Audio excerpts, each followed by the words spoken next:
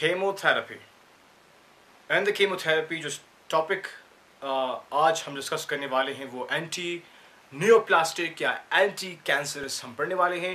Anti cancerous क्या है? वो मेडिकेशंस जो हम यूज करते हैं कैंसर के खिलाफ are known as anti cancerous. What actually the shortcut definition of cancer is? It is actually an abnormal cell division. अगर एक एबनॉर्मल सेल डिवीजन हो उसे हम लोग कहते हैं कैंसर। तो हम सेल डिवीजन जो एबनॉर्मली तरीके से बहुत फास्ट है उसको हम स्टॉप करने वाले होंगे। तो हम किस तरीके से स्टॉप करेंगे? Will use the medications. वो मेडिकेशंस क्या करेंगे? सेल के डिवीजन को अफेक्ट करेंगे।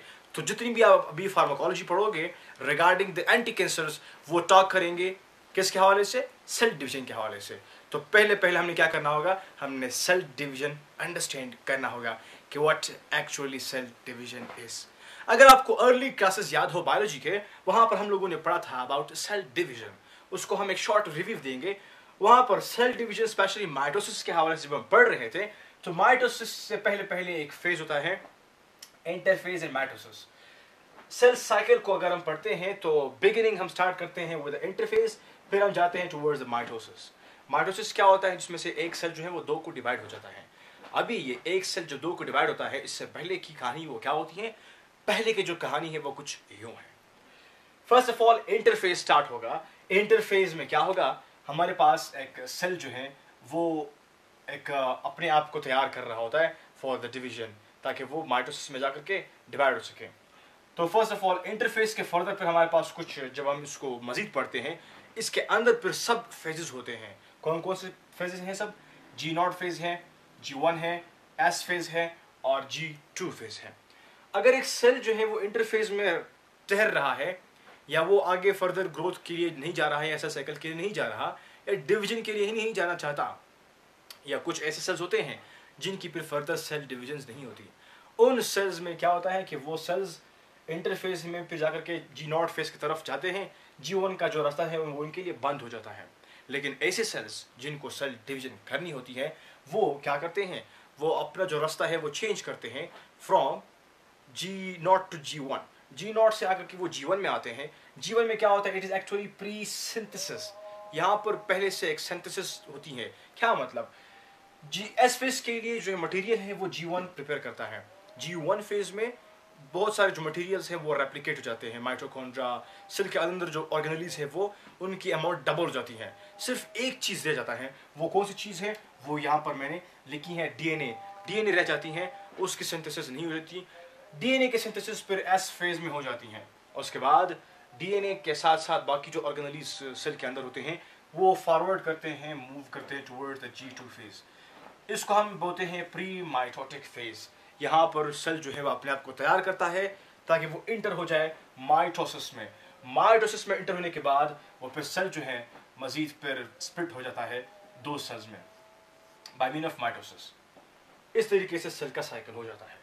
तो एंटी कैंसरस क्या होते हैं? एंटी कैंसरस असल में ये ड्रग्स होते हैं जो हम क्या करते हैं, यूज करते हैं अगेंस्ट एबनॉर्मल सेल डिवीजन।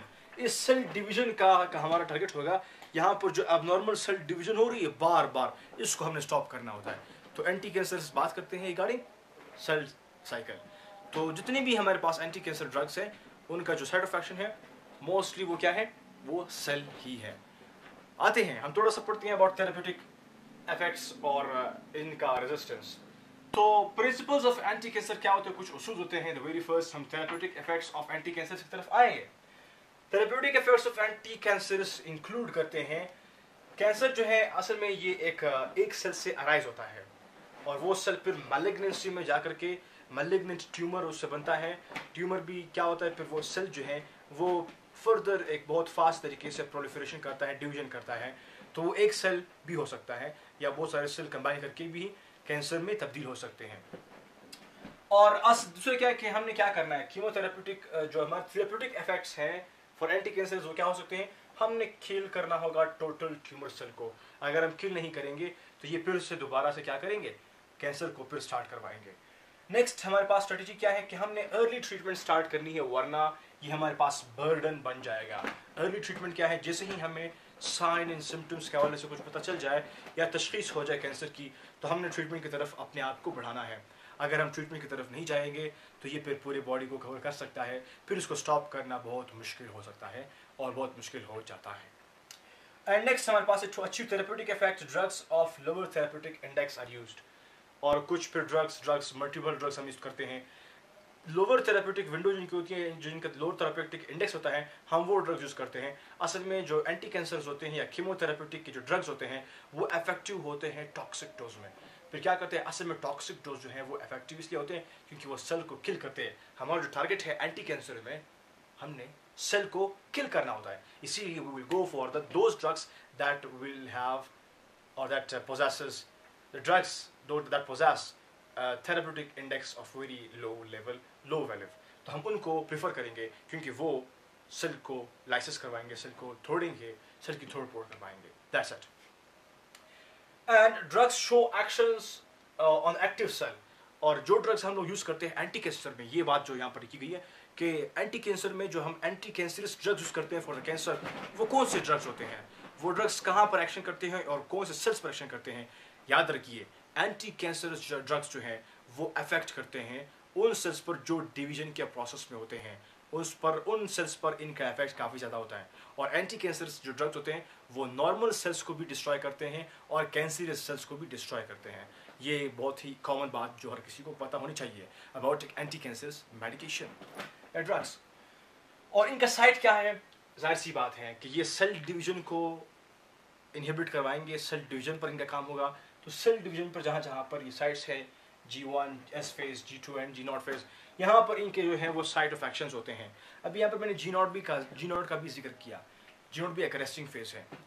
मैं आपको बताऊंगा अपने अगले वाली वीडियोस में कि what is it's action in these sites. Okay, next हमारे पास है कि to achieve therapeutic effect adverse effects are also seen. जब हम लोग जाते हैं थेरेप्यूटिक इफेक्ट में, अभी मैंने बात की थोड़ी सी पहले कि एंटी कैंसर जो है वो क्या करते हैं, उनका जो एक्शन है वो नॉर्मल सेल्स पर भी होता है।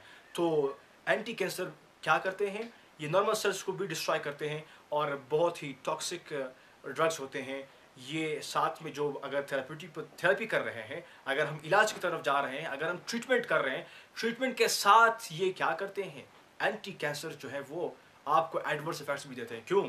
क्योंकि हम लोग लो थेरेप्यूटिक इंडेक्स वाले जो ड्रग्स है वो यूज़ कर रहे होते हैं, उनका जो एक्शन है वो नॉर्मल सेल्स पर भी होता है और एडवर्स इफेक्ट्स काफ़ी ज़्यादा होते हैं। इन द फॉर्म आपकी जो बहुत ज़्यादा सेल, मैंने कहा कि ये जो एंटी कैंसर्स है उन सेल्स को टारगेट करते हैं जिनकी सेल डिवीजन काफ़ी स्ट्रॉन्ग और ज़्यादा होती हैं। जस्ट लाइक आपके बोन सेल्स होते हैं, आपके हेयर फॉलिकल्स होते हैं, बार बार उगते आप लोग देखते भी हैं। और गैस्ट्रिक GIT का जो म्यूकोजा है वो भी इसमें इन्वॉल्व होता है। तो क्यों? क्योंकि यहाँ के जो सेल्स होते हैं वो मुसलसल डिवीजन के प्रोसेस में होते हैं। दैट्स वाई तो यहाँ पर जो है इनके एडवर्स इफेक्ट्स काफ़ी ज़्यादा होंगे। कुछ नाम्स आप लोग याद कर लिए about adverse effect, general adverse effects जो तमाम एंटी कैंसर्स तकरीबन शो करते हैं। जस्ट लाइक माइलो सप्रेशन, जो बोन मैरो है उसको सप्रेस करते हैं ताकि वहाँ पर फिर सेल्स नहीं बनेंगे बोन मैरो में। और फिर दूसरा क्या है, एक नाउजिया। आप लोग जानते हैं कि नाउजिया क्या, फीलिंग ऑफ एमिसिस यानी कि वॉमिटिंग का आपको फीलिंग हो, उसको बोलते हैं नाउजिया। और इन्फेक्शन भी ये कॉज कर सकते हैं, जो इंक्रीज रिस्क ऑफ इन्फेक्शन भी यही लोग कॉज करते हैं। कौन से लोग? कैंसरस वाले लोग, एंटी कैंसर लोग नहीं, मेडिसिन। और एलोपेशिया, ये भी एंटी कैंसर्स का इफेक्ट है, means the loss of hair, baldness जो होती है एंटी कैंसर्स की वजह से भी हो सकती है। सो ये क्या है, ये common side effects, adverse effects है बिकॉज ऑफ एंटी कैंसर्स। दूसरा पॉइंट हम जो डिस्कस कर रहे हैं वो है अबाउट रेजिस्टेंस। जो कीमोथेरेपी हम लोग यूज करते हैं बाज़ औक़ात रेजिस्टेंस शो होती है, वो किस तरीकों से होती हैं और क्यों होती हैं? दो वजूहात, दो तरीकों से होती हैं। The very first one is primary resistance.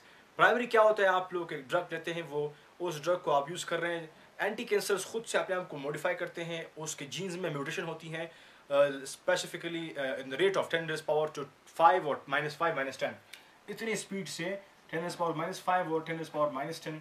ये एक वैल्यू मैंने देखी थी, इसका परफेक्ट मुझे अंडरस्टैंड नहीं है, लेकिन सिर्फ इतना पता है कि इतनी फास्ट तरीके से ये क्या करवाएंगे, ये अफेक्ट करते हैं आपका रेजिस्टेंस शो करने के लिए जीन का म्यूटेशन करते हैं। जब जीन म्यूटेट होंगे तो फिर क्या होगा, जो ड्रग आ रही है स्पेसिफिक टारगेट के लिए, रिसेप्टर के लिए, अभी वहाँ पर जो सेल है उसने अपने को चेंज कर दिया तो वो ड्रग वहाँ पर फिर एक्शन नहीं करेगा। सेकेंड इफेक्ट क्या है कि सेकेंडरी जो रेजिस्टेंस शो करेगा वो एक्वायर रेजिस्टेंस है।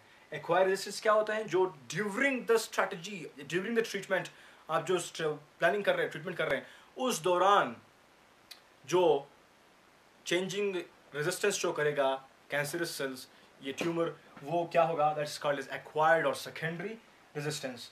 ये क्यों होता है? It is because of gene amplification. Gene जो है उनकी अमाउंट काफ़ी ज़्यादा हो जाती है। कौन सी जीन्स? नाम यहाँ पर मैंने लिखा है पी ग्लाइकोप्रोटीन्स। मेरे पहले वीडियोस में हमने इसके बारे से बात की है कि पी ग्लाइकोप्रोटीन्स क्या होते हैं। ये मेम्ब्रेन्स पर कुछ प्रोटीन्स होते हैं, सेल मेम्ब्रेन पर। ये असल में सेल के अंदर से जो ड्रग होगा, जो मेडिसिन लिया, उसको बाहर फेंकते हैं ताकि सेल के अंदर ये एक्शन शो ना करे, सेल पर एक्शन शो ना करे। तो ये ऐसे प्रोटीन होते हैं, इनके अमाउंट को ये अपने आप पर काफ़ी ज़्यादा करवा देते हैं सेल के सरफेस पर, जिससे क्या होगा? No action of the drugs, medication that you taking. And pharmacologic centuries, ये एक थर्ड, इन दोनों से बिल्कुल डिफरेंट है। ये क्या होता है? फार्माकोलॉजिकल सेंचुरीज, इसमें असल में एक बात ये होती है कि मेडिकेशन जो आप लोग ले रहे हैं, या केमोथेरेपी जो आप लोग कर रहे हैं, ये केमोथेरेपी, ये केमिकल्स या मेडिकेशन वहाँ पर स्पेसिफिक टिश्यूज तक पहुँच नहीं जाते जहाँ पर जहाँ पर कैंसर्स मौजूद होते हैं। तो ये एंटी कैंसरस ड्रग्स उन कैंसर सेल्स को पहुँच नहीं जाते। Because of what? Sometimes in the brain, brain के टिश्यूज तक नहीं पहुँचते, क्योंकि वहाँ पर मौजूद है ब्लड ब्रेन बैरियर, जो मोस्ट ऑफ द ड्रग्स को ब्लॉक करते हैं ताकि वो ब्रेन तक पहुँचे। और ओवेरियस तक भी नहीं पहुंच पाते, और टेस्टिस तक भी नहीं पहुंच पाते, जिससे ओवेरियन कैंसर, टेस्टिकुलर कैंसर और ब्रेन के जो ट्यूमर्स होती है वगैरह वो जनरेट होते हैं। तो वहाँ तक जो है हमारा कीमोथेरेपी फिर वहाँ पर थोड़ा सा फेल हो जाता है, जिसकी वजह से कैंसर का जो प्रोलिफरेशन है वो काफ़ी स्ट्रॉन्ग होता है। This is general discussion regarding the cancer, और फार्माकोलॉजी जो है वो हम अपने नेक्स्ट वीडियोज़ में पढ़ेंगे। Till then stay blessed. Thank you.